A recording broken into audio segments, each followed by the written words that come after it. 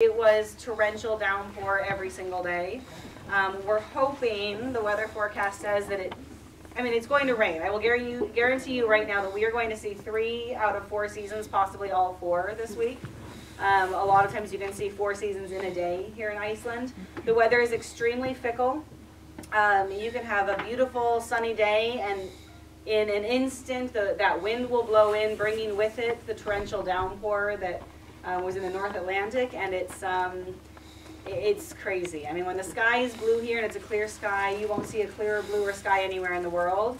And when the wind starts blowing, it will literally knock you off your feet. We have what we call a sideways wind here, and it's called that for a reason.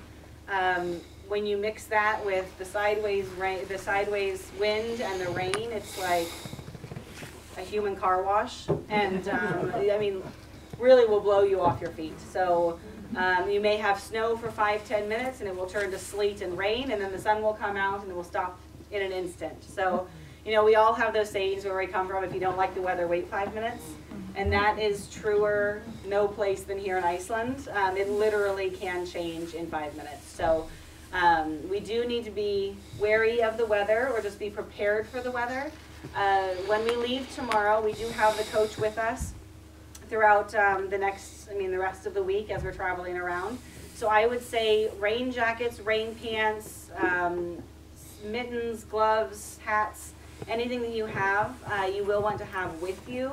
If you don't need it, you can always leave it on the coach when we go to different places. But better that you have it and don't need it than you're left needing it and left wanting. Ideally, and I know some of you who had provided your email to the company, I sent out an email last week that I know some of you received.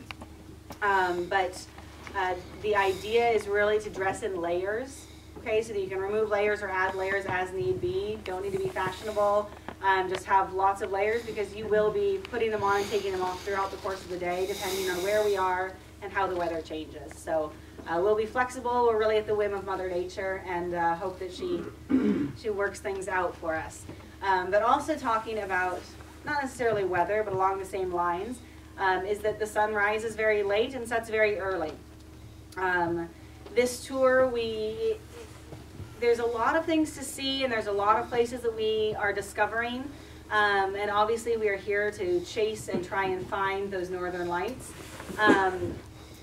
It's hard to fit a 7-8 hour day into 4 hours of sunlight. Okay, so there are going to be some places that will be during the dark. We'll be driving during the dark a lot of the time. We're going to be leaving before sunrise and returning back after sunset.